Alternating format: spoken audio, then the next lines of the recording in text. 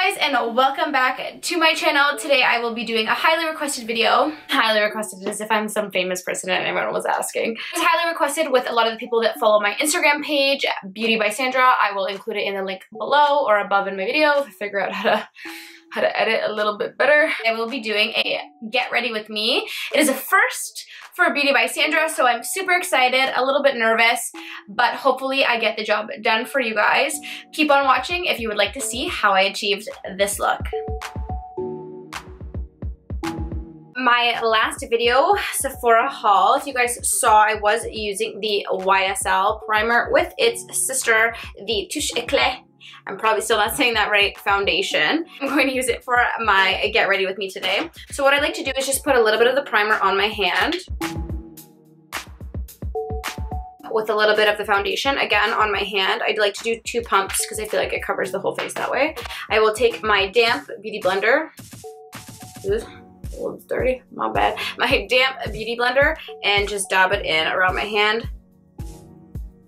I always make sure that I have one side done and flawless, and then I'll go to the other. I don't, you know, go crazy with the blending. So just up and down motions with your wet beauty blender. The overall look of the foundation, flawless coverage, beautiful finish. It's not too matte. All your foundation is on, and we're gonna go ahead and put on our concealer. I am using the NARS Soft Matte. Again, I'm gonna go in with my beauty blender, but this time just use the tip part. Again, it is still damp underneath the eye, and go long down the nose and shorter up to the edge of the eye like a staircase. Beauty blender, and then put it on the top of my eyelid as well to create a base canvas. It's time for the loose setting powder that I was talking about to prevent creasing under your eyes. I like to use the Laura Mercier translucent powder. If you have a damp beauty blender on hand, then I would just dip it in slightly. You don't need much. Nothing needs to be falling off or excessive. And do the same motion of the staircase that you did with your concealer. Yes, I can bake, sir.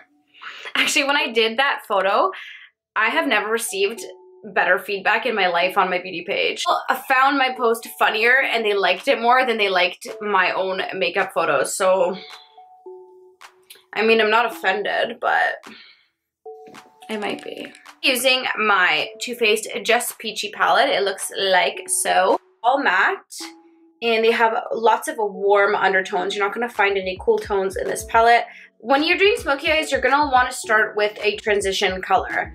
In this palette, I like to either use this brownish color or this peachy brown color in the crease of my eye to create dimension before I put any other color on my lid. With my 217 brush and go in with Peach Tea.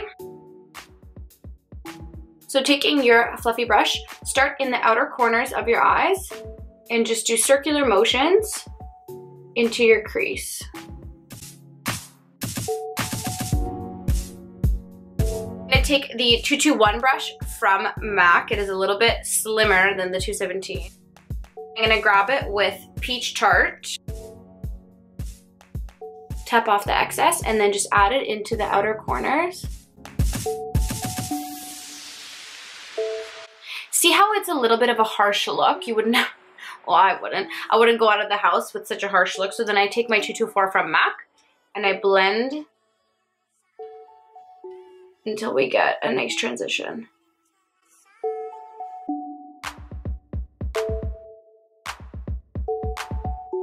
Now that we've done the outer corners, I'm gonna take this same color and add it deeper into the crease, but just in the crease area, and I'm not gonna blend it out. So what I'm doing is taking from the outer corner of my eye and dragging my brush back and forth in rainbow motions, just where the eye socket naturally creases.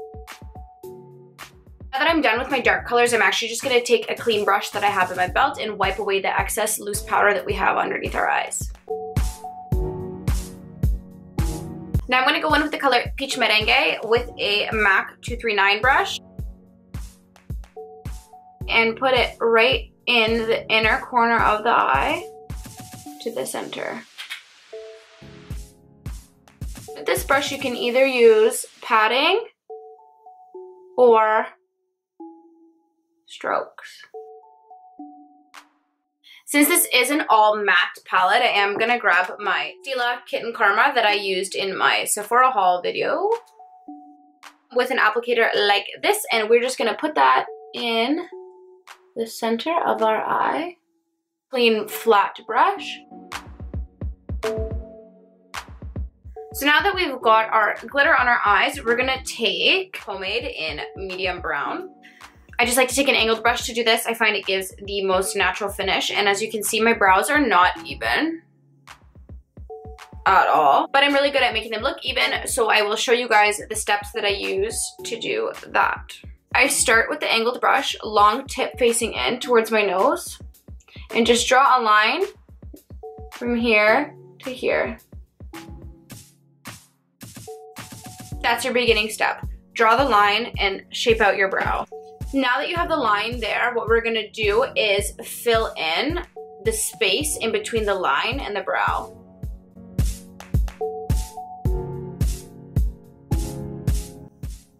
Done. I'm gonna now take a little bit more of my product, wipe the excess off, and hang the inner corner of the brush and stroke upwards like hair.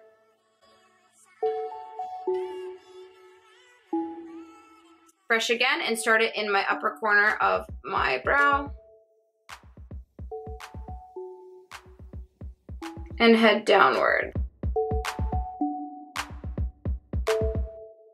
Okay, as you guys can see, my brows do not start at the same place. So what I like to do is take a flat-ended brush and dip it into my concealer and then fake the start of my brows. So I will do it right here for you guys on camera.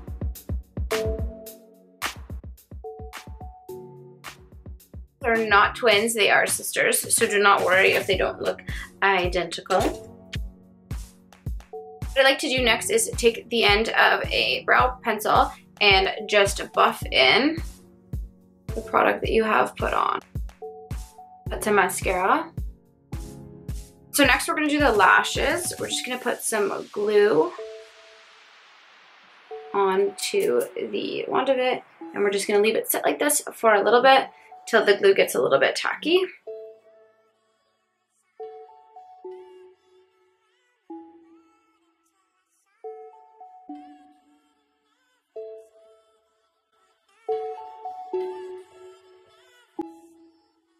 Now that you got your transition color, we'll go back in with Peach Tart and just darken up the under eyes. I'm just gonna go back in with my black liner, just in the outer corners. I don't like to go all the way in, just halfway. To have the inner corner lighter and then to graduate to darker really opens up the eye. A Prez Ski palette and use the cute little blush. Start on my cheekbones and head upwards.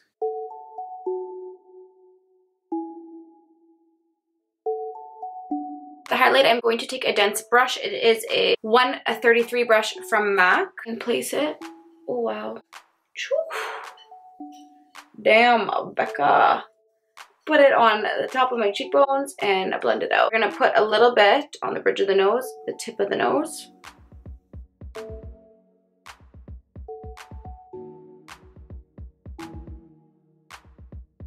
Really? Feels so nice. And your lips feel so plump. I hate that word, plump. It's like moist.